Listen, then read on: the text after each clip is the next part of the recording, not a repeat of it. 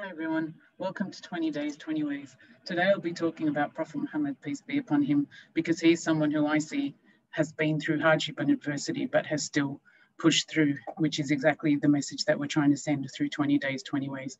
So Prophet Muhammad is somebody that everybody knows of as a great leader. He has billions of people who follow him and love him.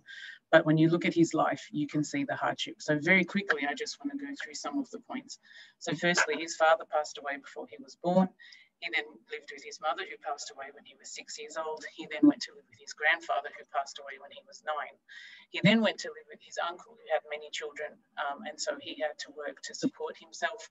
He never learned to read or write because he started working from a very young age and fully supported himself financially from the age of 12. At the age of 25, he got married, and over the next 25 years had 7 children, all of whom, except for one, passed away during his lifetime. When he became a prophet, his own people rejected him, some even from his own family. They called him a liar. They persecuted and tortured him and his followers. There were many assassination attempts on his life.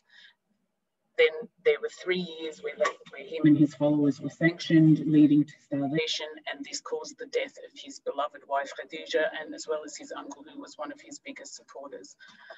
He was then forced to leave Mecca, where he was born, and take his followers and move to another city called Medina.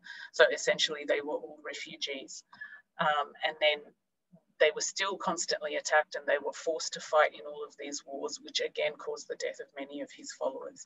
So you can see there that he went through a lot of very difficult things in his life, and yet he's known to always be smiling. He gave time to everybody who needed him. He never lost hope. He never gave up. He led by example, was always involved with what his people were doing, and he helped his people until the last minute of his life, and he left behind a great legacy and a civilization. And as you can see there, he's quoted as saying, "Happy is the man who avoids hardship, but how fine is the man who is afflicted with hardship and shows endurance."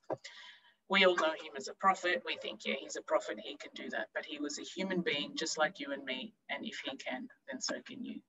Thank you.